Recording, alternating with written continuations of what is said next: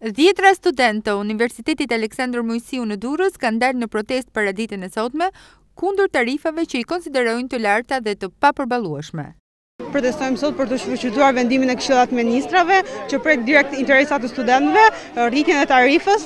Ne duhet që tarifa të ulet për gjysmërisht për mirësimi i kushteve të konviktit të universitetit. Gjithashtu i kërkojmë qeverisë të politika mbështetëse për universitetit dhe pro studentëve, nuk i kërkojmë që të na rrisë tarifa sepse kemi interes direkt. Ne punojmë, prindërtan ka shumë përparësi për studentët dhe fëmijët e tyre që t'i sjellin në universitet, ka fëmijë që vijnë nga rrethet nga zona shumë të varfra dhe ka shumë vështirë të përballojnë një tarifë kaq lartë.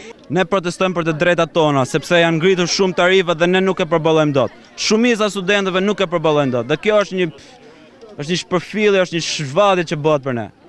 Dhe është një diskriminim që bëhet ndaj nesh. Studentët i përkisnin fakulteteve të ndryshëm, por që të gjithë kishin të njëjtën kërkesë, rishikim të tarifave. Problemi që protestojmë sot ne nuk është vetëm tarifat. Tarifat është problemi më kryesor që është, por është sepse studentëve nuk i kushtohet as pak vëmendje në shtetin tonë. Në gjithë vendet e botës studenti është në krye të çdo gjëje. Ka lehtësira në transport, ka lehtësira në çdo biblioteka që ndërsa ne këtu jemi të fundit edhe transportin nuk e kemi ashtu se si duhet. Mjafton vetëm një ditë ta shohësh se sa vështirë ka një student për të ardhur këtu, edhe plus gjërat çdo gjë është. Dje është miratuar buxheti, që u miratua nga qeveria me fjalë, dhe shihni sa përqind e buxhetit ka shkuar për studentët. Vetëm shiheni. Kontrollojeni edhe sa përqind e sa. Ne jemi viti i tretë, ne mbyllim këtë vit fakultetin me fjalë, presim të fillojmë masterin. Masteri është gati rreth 1,5 milion të vjetra.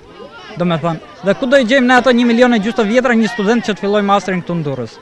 Apo ta fillojnë në Tiranë që është edhe shumë më shtrenjtë. Me fjalë të fillosh masterin 1,5 milion duhet punosh herë një 3-4 muaj para, duhet punosh që të fillosh masterin, që të paguash masterin. Me parulla në duar si mos na i shkatroni ëndrat për gjysmimin tarifave, kryeministri racist që favorizon të pasurit, ata kanë bërë thirrje të gjithë bashkëmoshatarëve të tyre t'i bashkohen protestës. Ne ju prisim gjumin tuaj! Ne ju prisim gjumin tuaj! Ju për ne jeni të huaj! Ju për ne jeni të huaj! Ulli tarifat! Sipas protestuesve, arsimi nuk është biznes dhe për këtë arsye qeveria duhet të ndërhyjë për të rregulluar tarifat. Apeli i studentëve i drejtoi kryeministrit të vendit për shfuqizimin e VKM-s që tjetërson tarifat për arsimin universitar.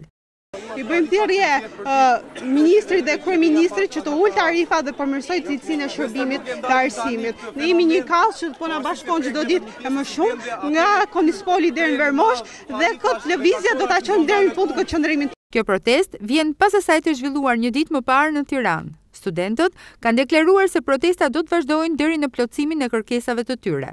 Ne nuk të rriqemi, boll më jemi shkelur, nuk ka vlen të rriqemi, mos kemi ku të shkojmë. Ose ta lejmë më mirë këtë vend, po këtë vend se leje sepse